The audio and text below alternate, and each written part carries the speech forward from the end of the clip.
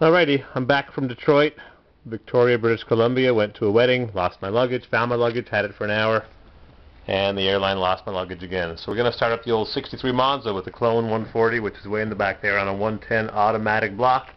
I've been cranking her, but I got a loose wire on my electric fuel pump. So let's see if we can fire her up. Yep, she's a runner.